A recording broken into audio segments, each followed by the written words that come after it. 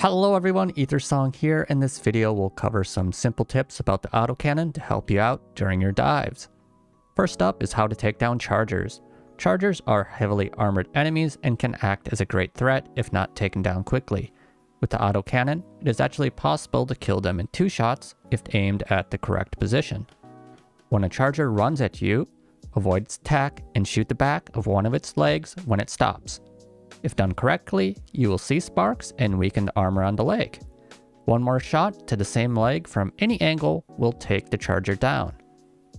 The autocannon is also very useful for taking down structures. You can shoot the autocannon into bug holes to destroy them. This can be done at a long range.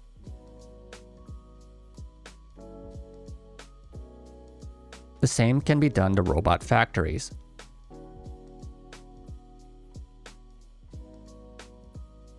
The angle for factories can be difficult. You may need to bank the shell through the top vent cover.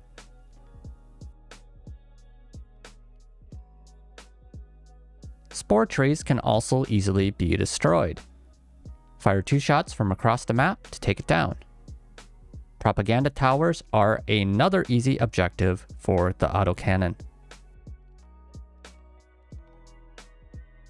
Finally, one thing to note about the autocannon is that enemies will explore the sound of the shell's explosion.